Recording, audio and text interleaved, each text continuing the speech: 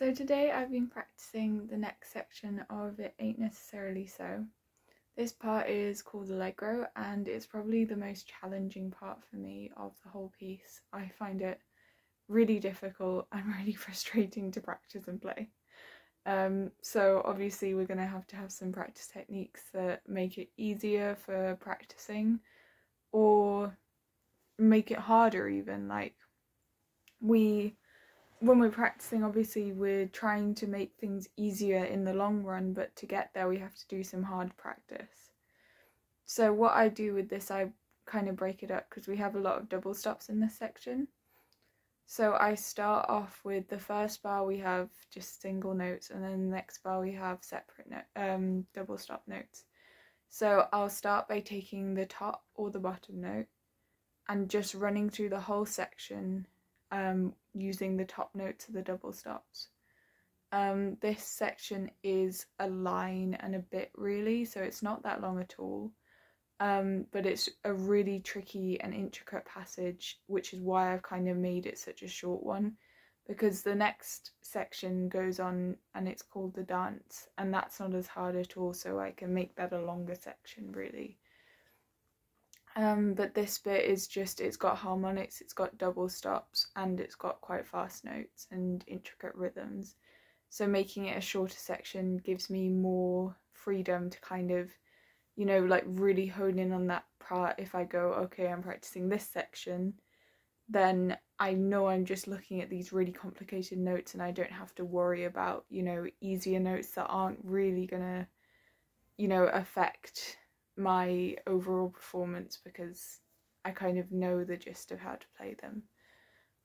So as I was saying, taking double stops, taking the top note, taking the bottom note. So I'll run through the whole section doing the top note of the double stop, say, and I'll practice that about 3 times, just doing that, and I might take it a bit slower as well to begin with and try and gradually speed it up. If I don't feel like I've kind of achieved a good standard with this section in those 3 repetitive practice bits, then I'll probably take it a few more times as well, just to really make sure everything's like set in.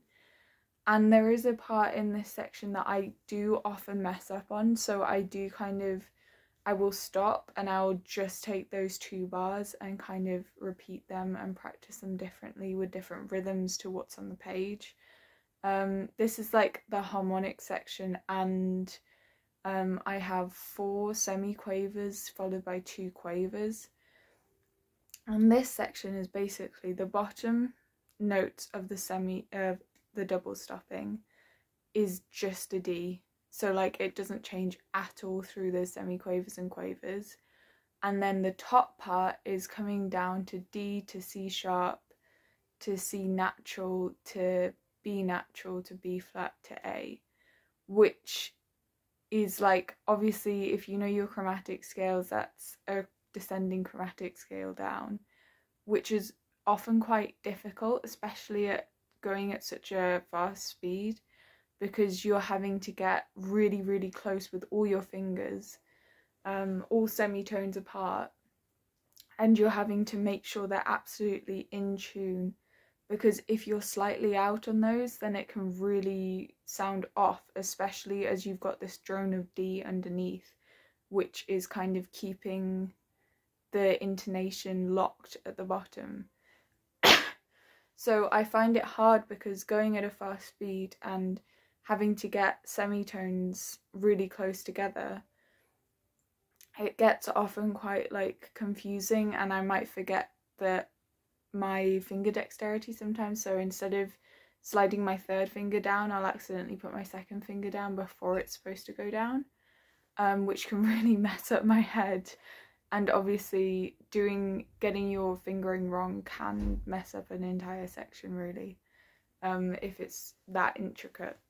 So taking that place with the harmonics before and trying to get them not so squeaky, the harmonics I mean, is really essential for this part, because it's standout, like you can really hear it if it goes wrong.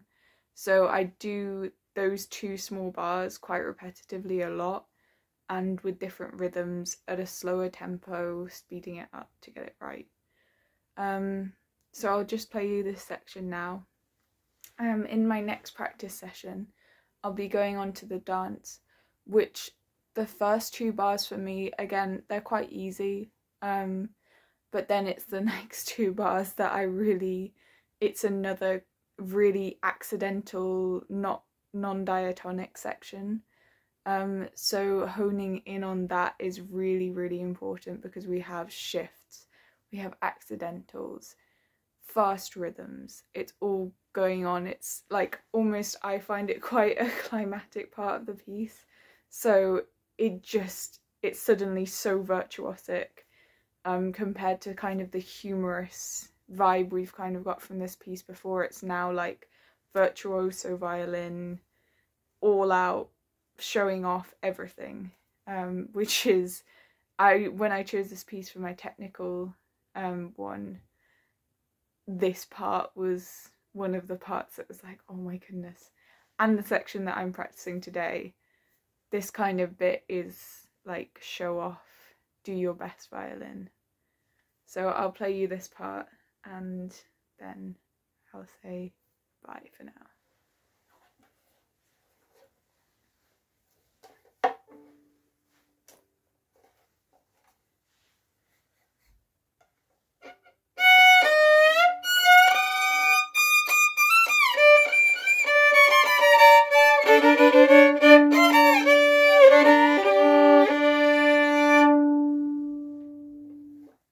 My practice for today, guys. Thanks.